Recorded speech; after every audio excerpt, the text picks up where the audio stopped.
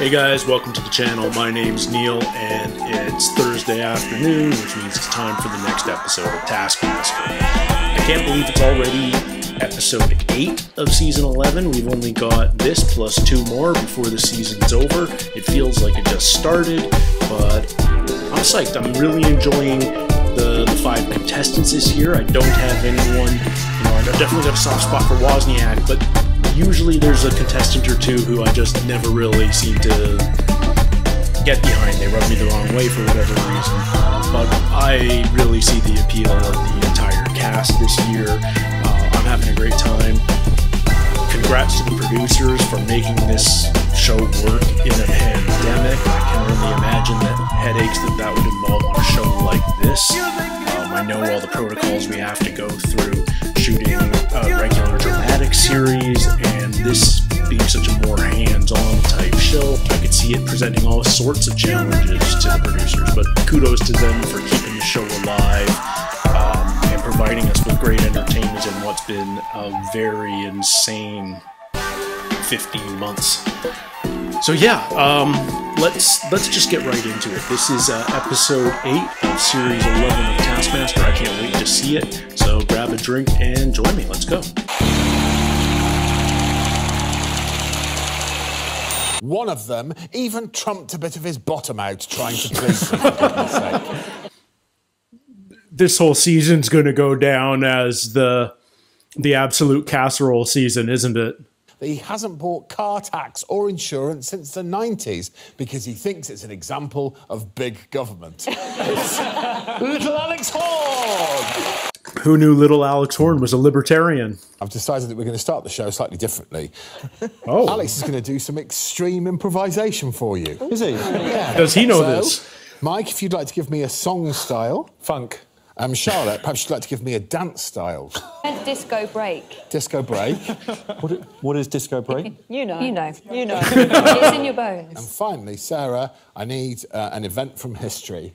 The division of North and South Korea. Oh, I love Sarah. She's great. In 1953, there was a terrible situation. Ow! That was way more history than would ever appear on the American version of this. One day I'm going to have to do a side-by-side comparison of the two. And this week, the category is the most satisfying wobbly thing. At the end of the episode, one lucky What are the person will odds take somebody home all brought 5 in a wobbly dildo? things and be totally satisfied. I'll tell you now, anyone who's bought a jelly, no points. I bring in one of those, like, an ambrosia salad, you know, the big jelly mold with the marshmallows in it? Inside the jelly is a complete Rubik's Cube. Here we go. Wow. There you go. It's pretty satisfying. I'll take 3 points. Yeah. Very, very big of you, Jamali. I said, I can't take my belly into Taskmaster. She said, why don't you make it out of jelly? Oh, no! Did he make it? So far, after me slagging anyone who brought in jelly, we've had 2 jellies. Next, Charlotte. 3 jellies. So, it's a bit personal, this, but obviously this show has taken its toll on my ego, my self-esteem. You are in last place. Yeah, inside is a letter from my therapist commenting on my wobbly sense of self-esteem. Right. Oh, it's a letter from a therapist in a jelly. Can we go 5 for 5? I've gone for a milk tooth. Tough? A milk tooth. Here is What the milk is tooth. a milk Which tooth? is surely the most satisfying wobbly thing of all. Oh, a milk You get tooth. A wobble. Yeah, big time Chatfield time. Big time chap fuel time. They call them milk teeth in the UK? They're baby teeth. I brought in a sausage of chicken, mate. A what? I bought it to wobble it. I'm giving everybody here 3 points. Well, everyone. Wow. Yeah. Nobody overwhelmed, nobody underwhelmed. So they're either all good or they're all shit. That was a waste of everyone's time. So that first challenge meant nothing. Meant absolutely nothing. How are you? Excited. You're excited. Yeah. Alex is always excited. I just don't think he ever actually shows it. Say the word metronome between every tick of this metronome. Oh. Also, you must blow off an entire balloon so it's bigger than your head. Neatly gift wrap the balloon. And eat 3 whole poppadoms. While saying metronome the whole time. I'm in. Metronome. Metronome. Metronome. Metronome. Metronome. Metronome. Man, Metronome. people are going to watch this and get hypnotized. Metronome's not even a short word to say between metronome. Metronome. Metronome. Papadums are so dry. Did he just not miss a single one?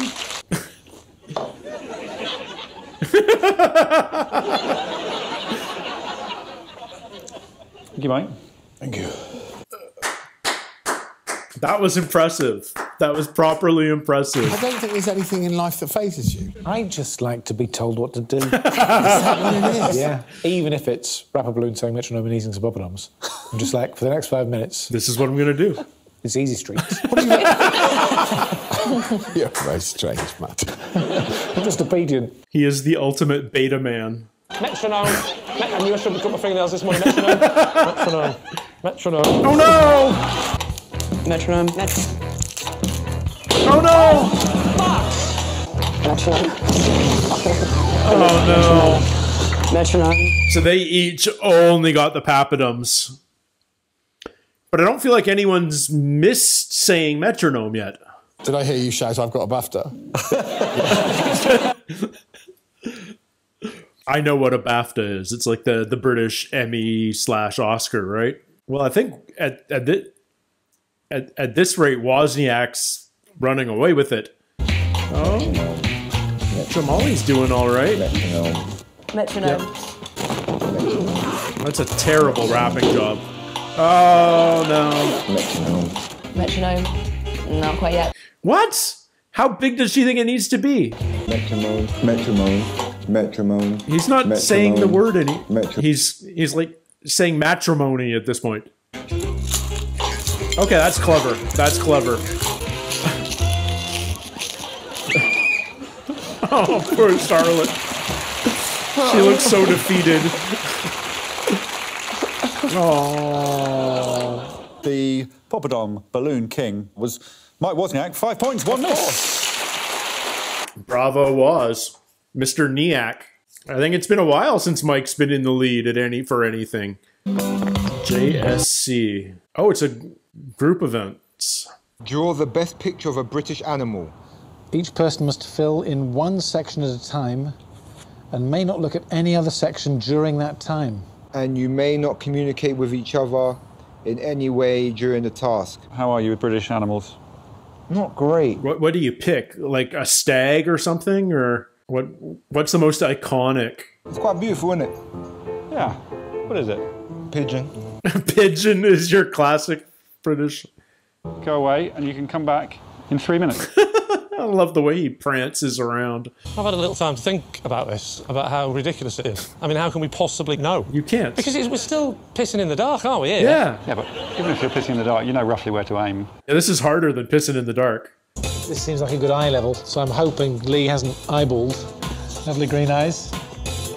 Are we going to get any four-eyed animals? That'll be fun. But if you saw it in the wild, if you were just walking along and it stepped out... Oh, I'd kill it, yeah. Yeah. Oh, yeah, but then I'd take it home and show my children afterwards. Yeah, it'd be like a jackalope.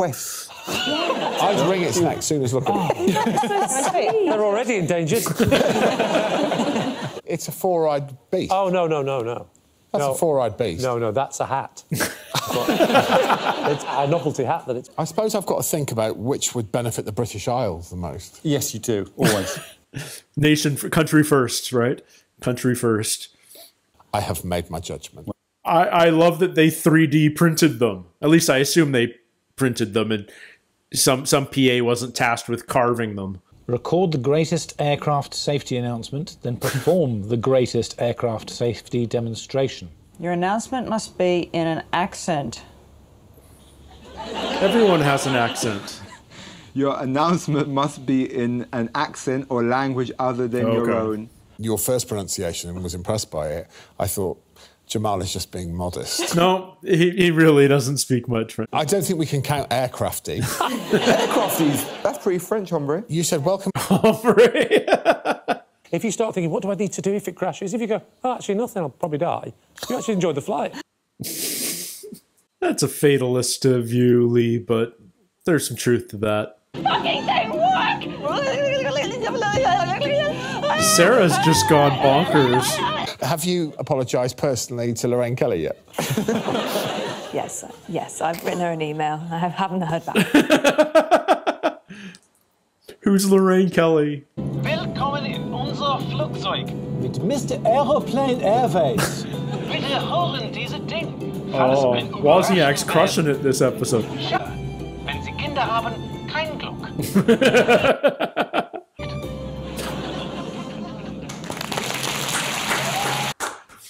Wozniak's crushing this episode. I love it. It was about an hour before it happened.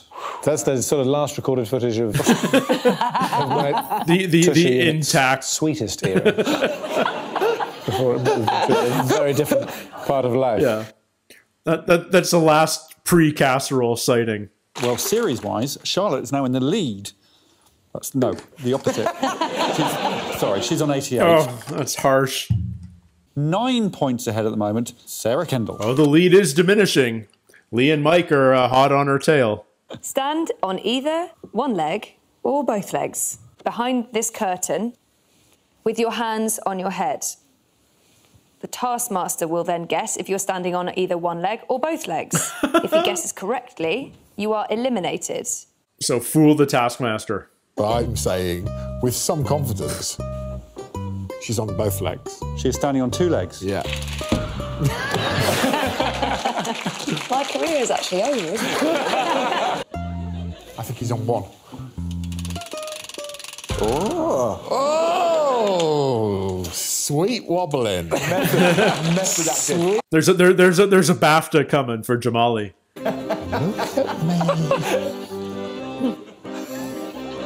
This is hilarious that this is like network television. She's yours, Greg. It was creative, but you're on 2 legs.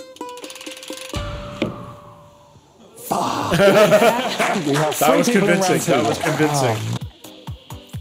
I love it. Oh, clever. Yeah. The hands are on the head.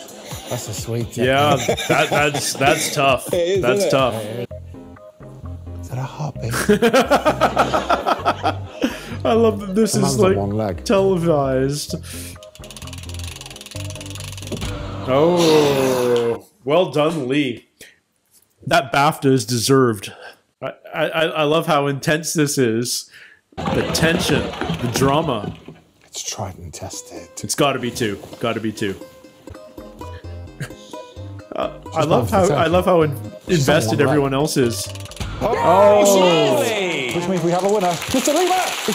Lee wins. Bravo, bravo. I think that means Lee wins the episode. Yeah. Bravo, Lee. Lee wins. Please go wobbly for your wobbly thing. Bravo, bravo. That was a fun one. It went so quick. That felt like such a quick episode, but it was your standard 5 challenges. I was kind of hoping we'd get 5 jellies in that in the opening challenge there, but 3 is pretty good. I'm surprised no one brought in a dildo, frankly, but that's just where my first thought went. Maybe they were warned that they couldn't. Anyway, I liked the drawing challenge, but my favorite part of that challenge was simply that the show then decided to create 3D models of the drawings because they were fascinating and adorable, and I really appreciated Wozniak's detailed, dare I say, Attenborough-esque description of how the animal feeds its young. I thought that was quite stellar. And then Wozniak again just crushed the Papadum balloon wrapping challenge, the metronome, and made a fairly convincing cheeky German stewardess. So, you know, it's a shame that he didn't end up winning the episode, but it was a good one for him for sure. And it does reinforce to me that the producers choose the order to put all the challenges in. You know, clearly there was an airplane day during the filming of this, and they did the fried items, they did Wozniak's solo fart challenge, they did the stewardess, the flight announcement one that we just saw now, And I feel like there was even another one that I'm missing at the moment. But those were all obviously filmed on the same day, and the producers have decided to spread them out over the course. So the producers do have some control over the narrative of each episode and of the series as a whole. And fair enough. I mean, you want to heighten the drama as much as you can. That being said, Charlotte's not going to win this thing. Charlotte, I feel bad for her because she's adorable and she would actually make a good children's show presenter, but she just doesn't seem to come through in the clutch in these high stress moments. And somehow or other, Sarah is still crushing this, you know, although Lee and Mike are on her tail and closing in. Her lead is diminishing, but I'm not sure 2 episodes left that there's enough there. So it'll be interesting to see how the last 2 episodes shake out. I always have a blast reacting to this show. It's one of the few things that I watch the second it drops on YouTube. I know I'd be tuning in every night that it came out in the UK if we were so inclined. And if there's ever a Canadian version, you can bet I'll be tuning in for it live. Crossing fingers on that one, although I'll be surprised. You know, unless they can get Kiefer Sutherland attached in the Greg Davies role, then we can talk.